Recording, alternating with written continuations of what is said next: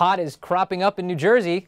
Heather Hatton joins us to tell us about the progress of New Jersey's medical marijuana law. We're finally actually getting some progress there. You mentioned in your story, of course, there's a 5,000 square foot facility somewhere in Jersey. We don't know where effectively, I guess, the first contractor is growing his crop that will be available for medical marijuana users. And finally is the right word here. I mean, this law was passed way back in January 2010, and it's been a bumpy road since. So both locally, a lot of towns said, heck no, we don't want pot growing in our towns. And then also federally, the Obama administration has been put more scrutiny on this process.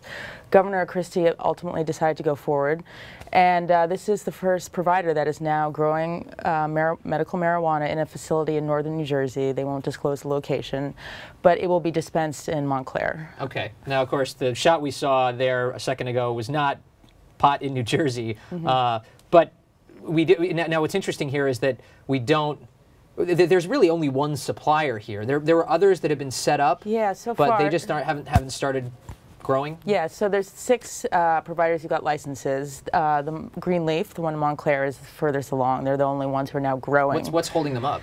A lot of it is locations. So, like I said, towns don't want them to set up there. But there is another provider in South Jersey that is finishing the very extensive background checks. New Jersey is really trying to be a model of a more secure form of this, not like Colorado or California.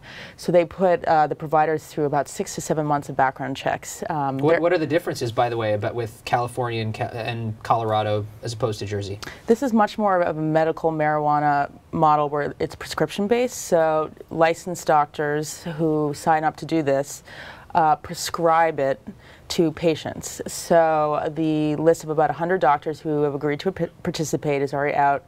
The patient registry is now going to be out in August, and so the doctors will actually prescribe this medicine. As opposed to California and Colorado, where it's a lot looser in terms of how you get it. So it's not a medical doctor-based model as much as New Jersey. Okay.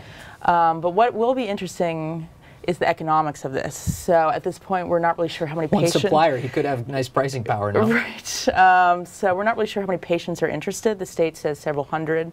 But until we have that patient registry, we don't really know how many are going to be buying this. So the first Montclair provider is only growing on a limited basis. The second one is much more bullish. They hope to grow 2,000 plants and have $1 million in capital for this. So great.